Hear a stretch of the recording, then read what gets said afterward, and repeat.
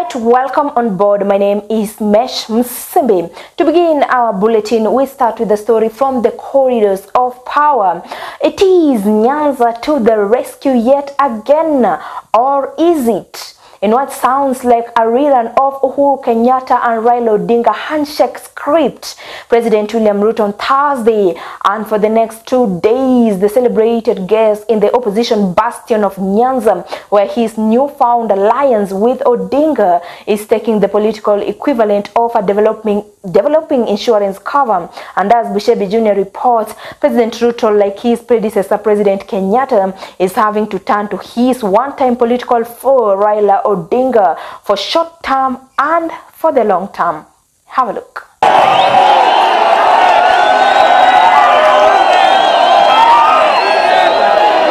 A gift of a humongous fish, popularly known as mbuta, in Homa Bay County.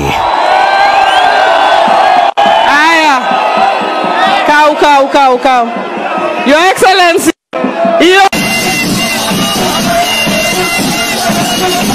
And a heroic welcome is a clear indication that President William Ruto and former Prime Minister Raila Amolo Odinga have crafted a political highway that may run until 2032 if nothing changes in the near future.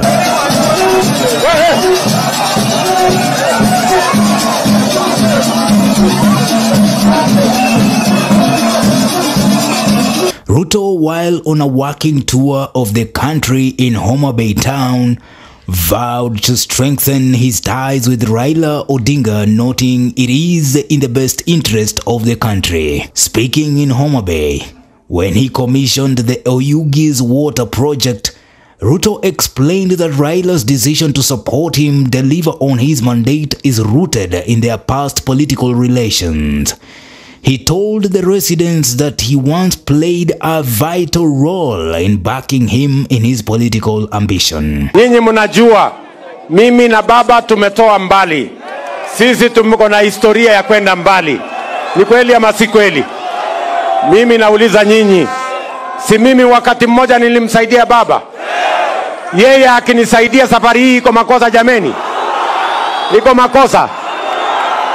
Ndio baba amenipatia huyu John Mbadi Ng'ong'o. Na nimemfanya awe waziri wa pesa wa kwanza tangu Kenya iundwe, mtu kutoka Nyanza awe waziri wa pesa. Huyu mjamaa ameweka historia. Watu hapa Homa Bay. Lakini sasa mimi nimesikia ati nyinyi mumeanza kuringa ati pesa ya Kenya inalala Homa Bay.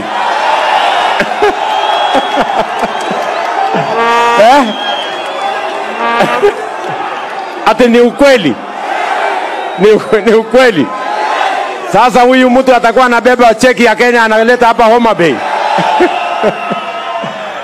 So, watu wa Homa Bay, vile vile ule ndugu yangu mheshimiwa James Opio Wandai sasa ni waziri wa energy, ndiye atasimamia maneno ya mafuta, ndiye atasimamia maneno ya sitima.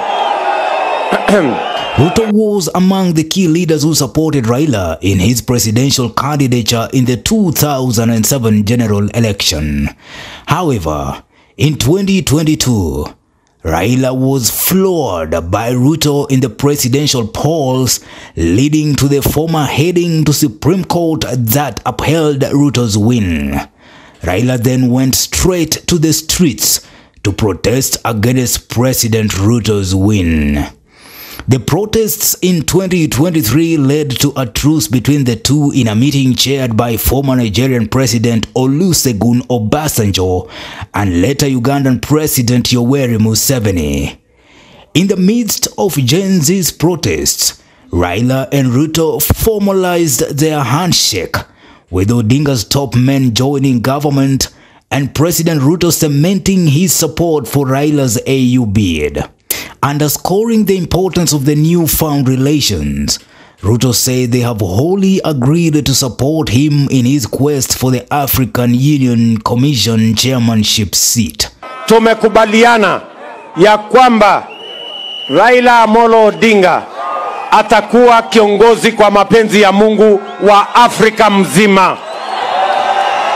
Sisi wote tumekubaliana. Wakenya wamekubaliana.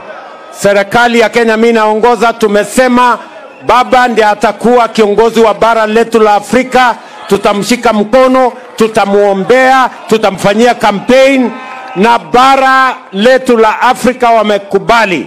Muliona juzi jumuiya ya East Africa wote wamekuja hapa.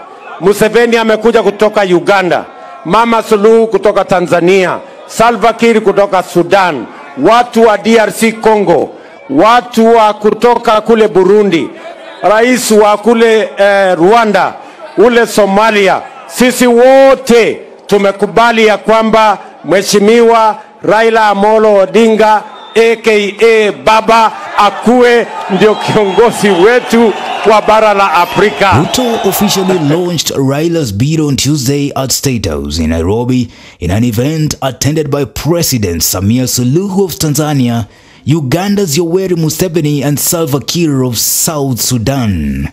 He also unveiled the secretariat that will spearhead the campaigns. It typically begins with a handshake that evolves into a third-party political insurance before graduating into a full comprehensive political cover. When some still pictures emerged from the cattle farm of Ugandan President Yoweri Museveni early this year, many Kenyans wiped their eyes in disbelief, but this uniquely Kenyan ritual was not a drill, and together President Ruto and former Prime Minister Raila Odinga introduced a new episode of Kenya's strange bedfellows. Taking it up from where President Uhuru Kenyatta left it.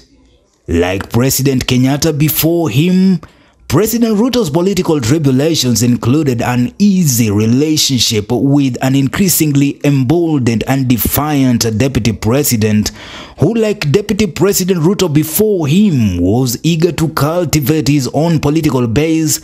And with the Mount Kenya region growing restless and Deputy President Rigathi Gachagua harvesting the resentment, President Ruto quickly switched to the tried and tested path of the Raila third-party insurance. Hatukukubaliana na Ruto ati tuwe na serikali mseto. Hatuna mseto. We don't have a coalition government. Alikuwa nataka watu, nikamwambia watu, chukua hawa watu kama unataka wakusaidie. I, John Badingongo, being appointed a cabinet secretary of Kenya. Fearlessly, vehemently, Odinga denied striking deals with Ruto, but his actions and those of President Ruto spoke louder than words.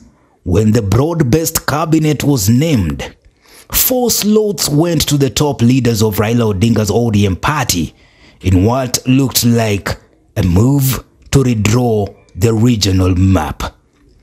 In came Ali Hassan Joho, a coastal political titan, now paired with Salim Vuria to seal the coastal belt.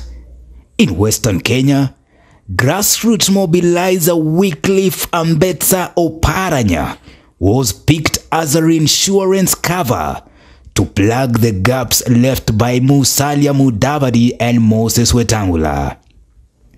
In Nyanza, President Ruto gave plum cabinet slots to Odinga's closest allies from Homa Bay and Siaya.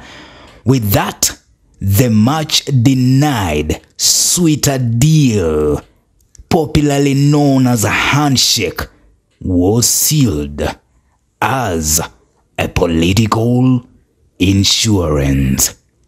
By wooing the opposition strongholds of Nyanza, Western and the coast, President Ruto is fanatically searching for a political insurance cover in the wake of fast-moving currents occasioned by largely the restlessness within the very base that saw him elected president just under 2 years ago. But just how much cover can the political insurance provide? And for how long? For Maisha Prime, Maisha Television, I'm Bushabi Jr.